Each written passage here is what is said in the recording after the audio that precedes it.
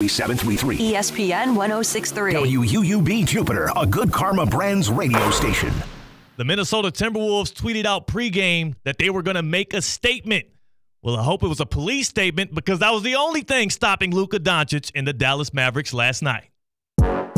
Live from the Anajar and Levine Accident Attorney Studios. The man your man could smell. Theo Dorsey is theoretically speaking. But are you a different animal and the same beast? What does that mean, Kobe Bryant? Streaming live on YouTube, here's Theo Dorsey.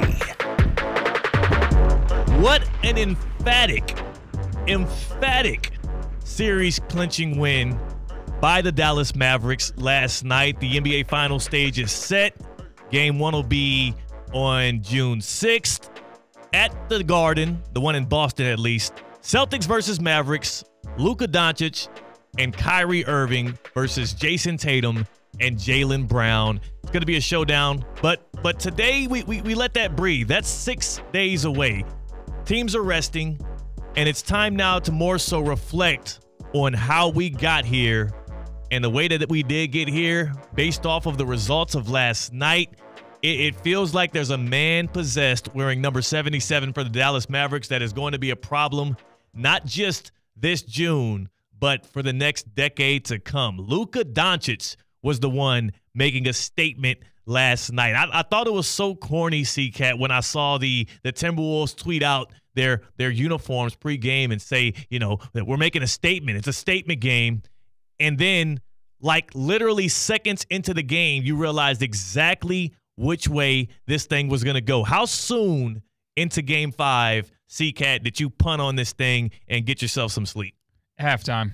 Yeah. I decided that I'm just not going to do it. I'm not going to hold out hope and watch third quarter horrible basketball in hopes in search of a historical comeback. It just wasn't going to happen. So I'm a sucker, right? I'm a sucker. And partially, part of this is, I am the guy that just I absolutely love Anthony Edwards and these Minnesota Timberwolves. I like watching them play. I like how much electricity they usually provide. I like the charisma that Ant Edwards carries. He is one of the more captivating superstars we've seen in a while, and he's doing it at 22 years old. So I wanted to kind of be able to soak in the last moments of watching him play NBA basketball this year.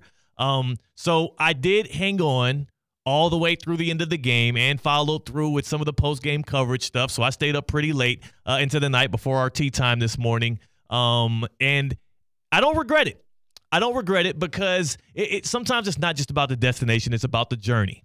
And that's why I want to talk today about how specifically you will remember this 2024 postseason run from the Minnesota Timberwolves. It ended in a whimper. 124-103 at the Target Center at the hands of Luka Doncic, who, when I say at the hands of Luka Doncic, I'm not just talking about how his hands were on the basketball. I'm talking about, like, he gave them the hands. He lined up and squared up, and as soon as that game started, he put his hands all over the Minnesota Timberwolves, and they wanted none of it. You said you tuned out at halftime. I actually held out a little hope. I know Ernie Johnson on TNT last night, coming out of the half, he said, the largest margin of victory, or not the largest margin of victory, the largest deficit to ever be came back on in an NBA playoff elimination game was 16 points. And I'm looking at it, I'm like, wow, 29 points. Maybe the Timberwolves can give us some hope. Maybe we can see them fight back in the second half. And then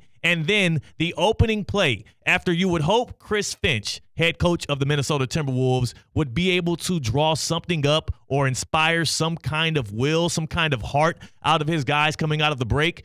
The opening play really sealed the deal for me. Luka Doncic up top to Washington. Here it is. The Timberwolves are going to need the mother of all comebacks in this one.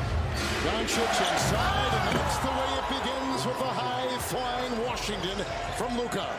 Luka Doncic to P.J. Washington right over the head of the four-time Defensive Player of the Year, Rudy Gobert, who I still argue we need to relitigate. We need to be able to go back and maybe rescind some of those. One of those trophies at least should be in the cupboard or the trophy case of Bam Adebayo with the Miami Heat.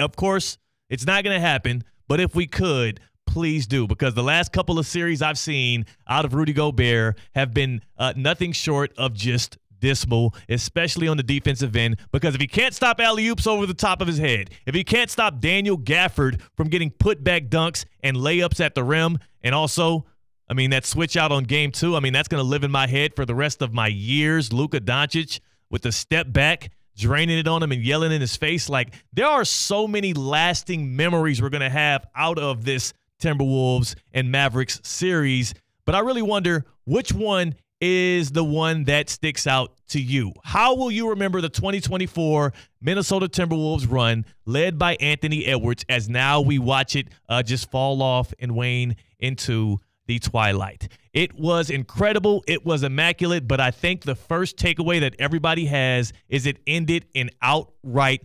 dismantling embarrassment.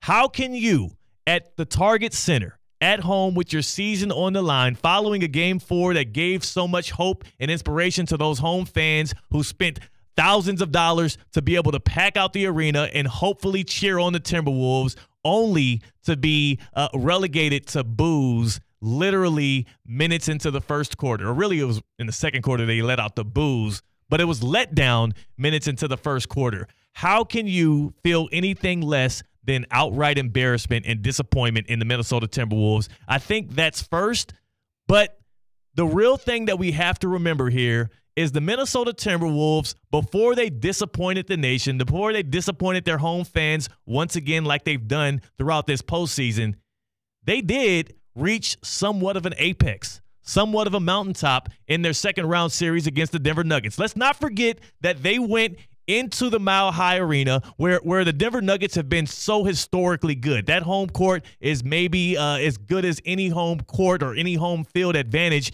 in all of sports. And they not only trailed by 20 points in a Game 7 on the road against the defending champs who had a 3-time MVP Nikola Jokic, but they came all the way back, won that game, and it feels like there was a part of them that there was so much effort, so much not just energy that leaves your body physically, but emotional energy that was poured out and pulled out of them in that Game 7 that they limped their way into this Western Conference Finals, and it was a weird and a rough Game 1. And even following Game 4, there was something specifically I heard Anthony Edwards say, and he probably wishes he could take it back. We don't have the audio for you, but he said, I don't get swept, right? He was so relieved that he didn't get swept, and it felt like not just the accomplishment of that Game 7 win over the Nuggets, but that Game 4 win over the Mavericks. There was a lot of letdown from the Timberwolves following that, and some people might say it was exhaustion. I would say it was probably a mixture of the Timberwolves not having that experience, not having been there before. I mean, literally up and down that roster, there was nobody that you can lean on heavily and say, hey, how do we respond in this moment? Naz Reid, who's a baller, is 25 years old. Anthony Edwards was 22. We know his background. Karl Anthony Towns, he might be a former number 1 overall pick, but we've seen what his heart is like in the biggest moments, and a lot of times it leaves a lot to yearn for. And, of course, Mike Conley, a guy who was with those grit and grind Grizzlies, it feels like he would be that veteran presence. But remember that the Grizzlies team, it's not like they were playing in Western Conference Finals and making it to NBA Finals games. They were more so a team that would have immaculate regular seasons and then some pretty big upsets in the first 2 rounds of the playoffs. But one key thing that Anthony Edwards said after Game 5 and that miserable loss is something that I think should change things. It's a data point we can probably go back to when we look at the overall career of Anthony Edwards, and we can start to dissect where exactly he maybe turned and started evolving. It was actually Ahmad Hicks, a sports anchor out in Minneapolis, who asked Anthony Edwards about how the Timberwolves would train, how they would try and bounce back this offseason, this summer, based on what just happened to them at the hands of some veterans, at the hands of some cutthroat dogs in Luka Doncic and Kyrie Irving. And Anthony Edwards had to say this afterwards. We trained this year as if we was going to just play 82 games, maybe one round of the playoffs. We didn't know we was going to go this far, so we didn't train like it this summer. I know nobody did, especially myself. So I think this summer is going to be huge for all of us because we know what type of team we got and we know what we're capable of, so we need to train like we know what we're going to do. The Mavericks are on to the NBA Finals. The Timberwolves are off to vacation. How will you remember this postseason run from Anthony Edwards, the Ant-Man, the rising of the Ant-Man, and those Minnesota Timberwolves? 888-760-3776, 888-760-3776. What's the lasting memory of these Timberwolves? Was it how they eclipsed the Denver Nuggets in an immaculate Game 7? Was it maybe Anthony Edwards jaw-jacking at Kevin Durant, the guy that he grew up worshiping in basketball, but then them sweeping the Phoenix Suns? Or was it last night's display of, I don't know if you want to call it lethargic. I don't know if you want to call it just disheartened effort, but whatever it was, that's not what you expect out of a team that wants to contend for titles in a game where your back is against the wall, especially at home. 888-760-3776, 888-760-3776. That's the number to call in to Theoretically Speaking, the Baptist Health Hotline. Are you experiencing foot and ankle pain and need to see an expert in the field? Baptist Health Orthopedic Care, well, they have a team of foot and ankle orthopedic surgeons and specialists who are regarded as leaders in their specialty. Visit baptisthealth.net/ortho to learn more today. Baptist Health Orthopedic Care combines its resources of experienced physicians and leading-edge treatments and technology to provide advanced orthopedic, foot and ankle, joint replacement, spine, and sports medicine care. Visit baptisthealth.net/ortho for more information today. Baptist Health Orthopedic Care has offices conveniently located in Palm Beach County through the Florida Keys. Learn more by visiting baptisthealth.net/ortho. A huge congratulations to the not the Minnesota Timberwolves, the Dallas Mavericks making the finals their third time. A congrats to the Celtics who await them. But how do you specifically remember? How are you going to recall and retake this 2024 run by Anthony Edwards and the Minnesota Timberwolves? 888-760-3776. It's also a very special day. If you like free things, today is your day on Theoretically Speaking. It's not just a Top 5 Friday where we'll address some NBA Finals news.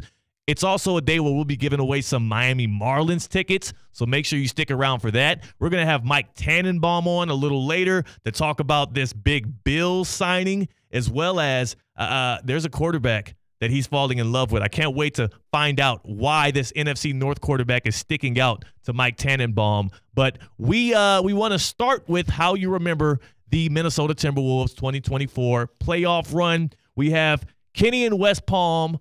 Kenny in West Palm, you're on Theoretically Speaking. And, first and foremost, did you stay up through all of Game 5 of Timberwolves Mavericks? I did, because I had a 9-game parlay, and it ended on 8 legs. That's all I can say. I'm a little upset, but yeah, I watched the whole thing. Kenny. Yeah. It hurt my heart. It hurt my heart, man. It was like plus 6,000. I was feeling really good about it, and I should have just took the payout. That's all I got to say. Oh, I'm hurt for you. And now I can't even feel like I'm taking the pain of that T-Wolves loss. Now I feel for you, Kenny. Kenny, what was the last leg? Was it just like the Timberwolves spread, or was it something different? It was Anthony Edwards. I had him at under 27.5, and lo and behold, he scores 28 points. Wow. That was the last one. I thought, I'm glad you, see, Kat, that's why I have you here. I'm glad you asked that question. I thought it was on the Timberwolves. You actually bet under on Anthony Edwards. And so what, do you remember the shot? Did. I hate to do this to you. Do you remember the shot that took it over the edge? I didn't, because I was I had like stepped away for a moment, and then I just looked down. I had my stats open on ESPN the whole night, and I just looked down, and there it was. So I don't know. I don't even want to know. Oh yeah. It's trying not to remember it. Kenny, it's my journalistic duty to go find out. I won't tell you. I won't announce it. But Kenny, I feel for you. That supersedes anything I felt. I was going to ask you, how much you enjoyed the ride of the Anthony Edwards-led Timberwolves run, but that's a sore way to go out. Kenny, thoughts and prayers with you, my brother. I appreciate it. It was honestly, watching Anthony Edwards, they talk about it a lot. It looked like a young D Wade. Yeah. He showed flashes of the Flash, which is crazy, growing up from South Florida. And that leads me to it.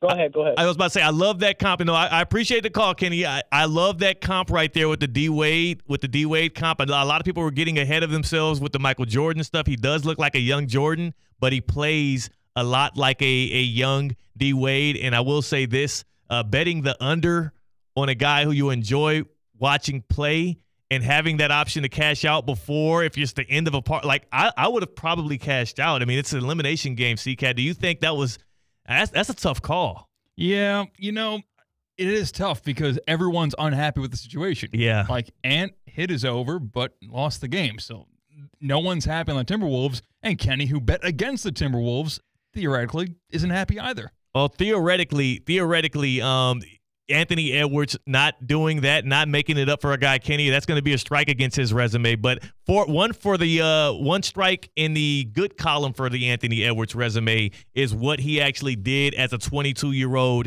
in the NBA playoffs. I don't know if you saw this stat, CCAT, but Anthony Edwards, 400-plus points, 100-plus rebounds, and 100-plus assists in the NBA playoffs in one singular postseason. There's only one other guy that have hit those marks like Anthony Edwards did that in this playoffs, and that was 22-year-old LeBron James in 2007.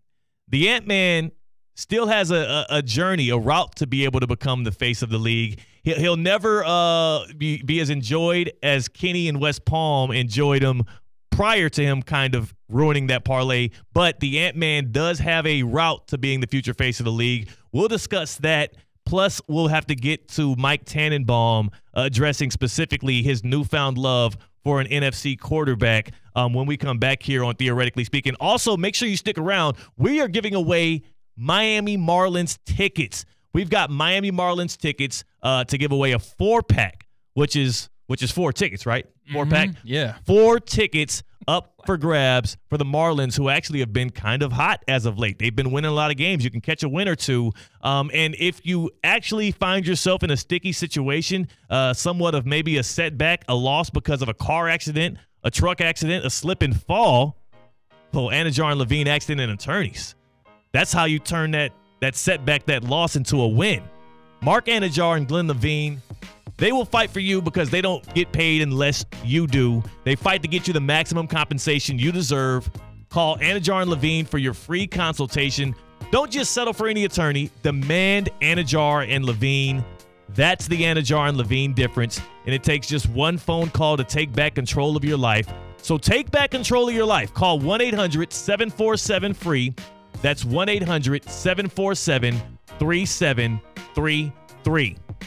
Mike Tannenbaum, when we come back, plus, again, we're going to have to dig up and figure out how Anthony Edwards got that last bucket, and prayers up for our guy Kenny in West Palm. I mean, an 8-leg parlay ending like that is sick.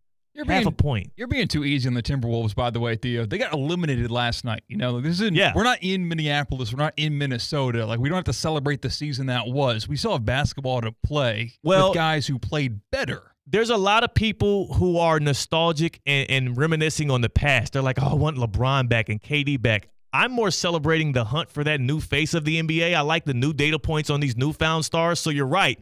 So we need to talk more about that guy, Luka Doncic, who really put on a show and is still going to be playing basketball this year. I appreciate you calling me out on that, CCAT. When we come back, Mike Tannenbaum joins the show. We're talking some football. We're talking an Olympic gold medalist joining a title contender. What? Theoretically Speaking on ESPN 106.3. Live from the Anajar and Levine Accident Attorney Studios. Anajar and Levine Accident Attorneys.